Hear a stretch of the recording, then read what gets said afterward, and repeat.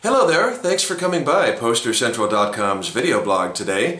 I'm Pete Howard and really happy to show you today 4 unused vintage concert tickets from Janis Joplin. Oh my goodness, wow. When she was fronting Big Brother and the Holding Company in 1966 and 67. Obviously an unused ticket is much scarcer than a ticket stub. Those are fun to collect in their own right, and I have lots of those. But boy, unused tickets, you know, when you have established acts and legends, just not that many tickets usually went unused, and so they're found in just here and there, scattered oddball places and so forth. But they're really nice because they weren't torn in half, so you can read all the information on there, and you know, they're just really collectible, and I have 4 here to show you today. Now the first one doesn't have any artist names on it because there were a lot of artists, first of all. I'll get to that in a second. And it was a benefit ticket held at the Fillmore in 1966.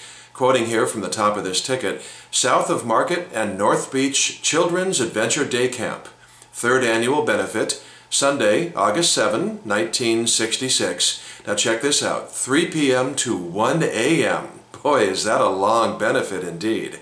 Fillmore Auditorium, Geary and Fillmore, $2.50. And as you can see, it's red printing here on just white cardstock paper, typical for a 1966 Bay Area ticket.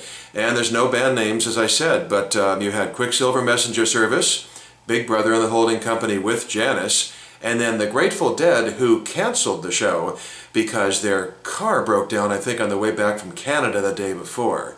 Then you also had the Grassroots, and you had a band called Sunshine. And of course, if you're a collector of memorabilia from the Bay Area, you will recognize the poster. There's a picture of it from which this ticket was drawn. So it's a very familiar image there for sure. Okay, the second ticket to show you this morning for me, we have here a nice one with you know, yellow or goldenrod paper. Really gives it some nice attractability there. The Family Dog presents Dance Concert, Howlin' Wolf with Big Brother and the Holding Company. Can you imagine Howlin' and Janis in the same night? Wow. September 23rd and 24th, but no days of the week given, 9 p.m. Avalon Ballroom, Sutter at Van Ness in San Francisco. And it does say also on it, admit 1, which is interesting. It doesn't say which date, so that means you can go to either show, the 23rd or the 24th. The ticket was good for either one.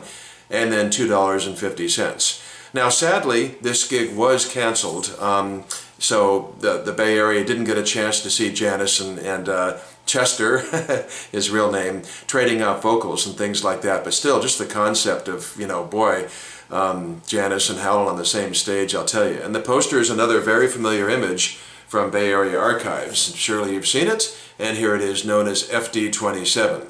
But of course, today we're covering the tickets, and so here you have this nice goldenrod ticket.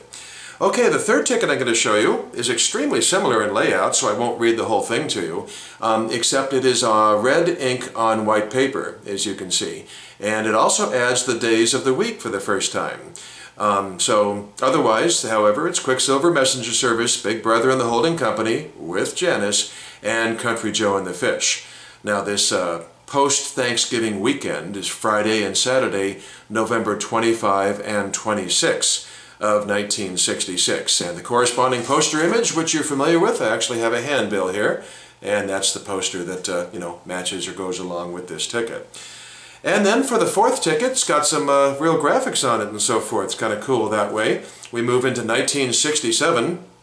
And the Family Dog people either got lazy or they got clever and creative. I guess I'd like to think the latter and think positive. They simply just got, you know, they just started reproducing the poster that was all done already onto the ticket and let that serve as the purveyor of all the information and everything. So the big word, the key word here is contact.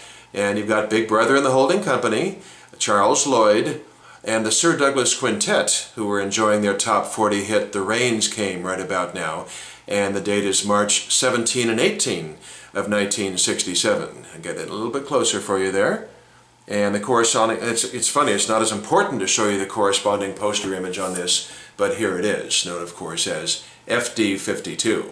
So, boy, I'll tell you, there you have it, 4 people who didn't get to see, in addition to me, the legendary Janis Joplin concert. But she was, you know, her presence is on all 4 tickets, and they're just great fun to collect. So So, hope you enjoyed seeing the ticks today. Thanks a lot for stopping by, and we'll catch you next time. Have a good day. Bye-bye.